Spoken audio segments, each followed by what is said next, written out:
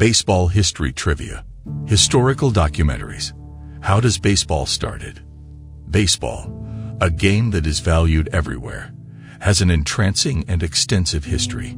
To see the value in its turn of events, one should know all about its beginning, as a matter of fact.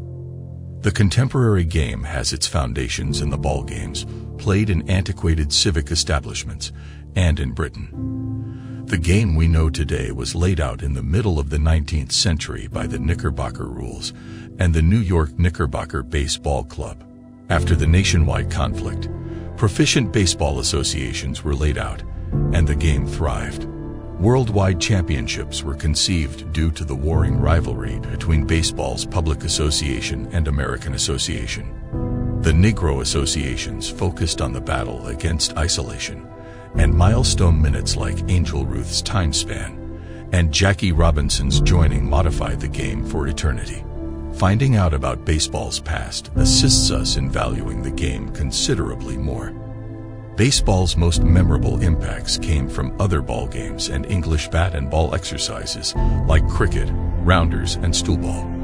North American bat and ball games like town ball and baseball can trace their underlying foundations back to these games. A few old societies played games like those played in Britain, which laid the foundation for current games. Present-day baseball's starting points can be traced back to the center of the 19th century. Alexander Cartwright and the foundation of the New York Knickerbocker Baseball Club were instrumental in fostering the standards of baseball, as we are probably aware of them today. The precious stone-formed field, foul lines, and possibility of 3 outs for every inning all originate from the 1845 Knickerbocker Rules. Current baseball owes a lot to these principles, which were followed by different clubs, and finally prompted the expansion of baseball associations. During the hour of the nationwide conflict, baseball thrived and at last turned into a fundamental piece of American culture. To raise resolve and support collaboration, the game was accessible to warriors on both sides. Baseball was a favorite side interest for officers during personal time, and its prominence immediately stretched out across Army installations. The arrangement of ball clubs in post-war urban areas and towns helped spread the game past the military.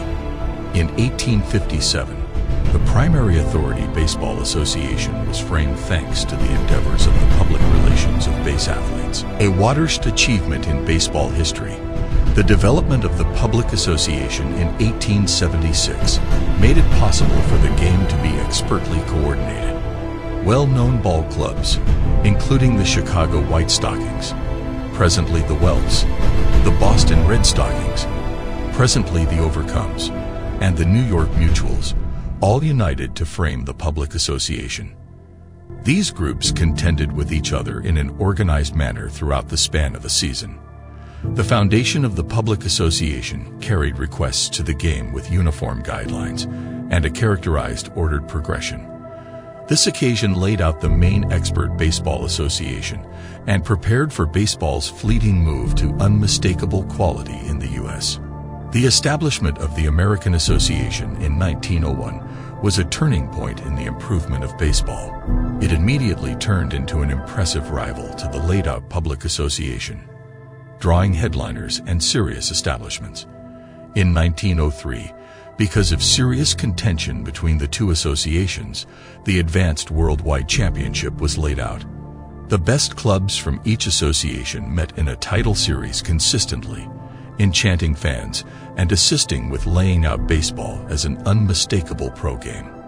Baseball's status as America's public side interest was established as the World Series turned into a yearly occasion loved by fans all over the country.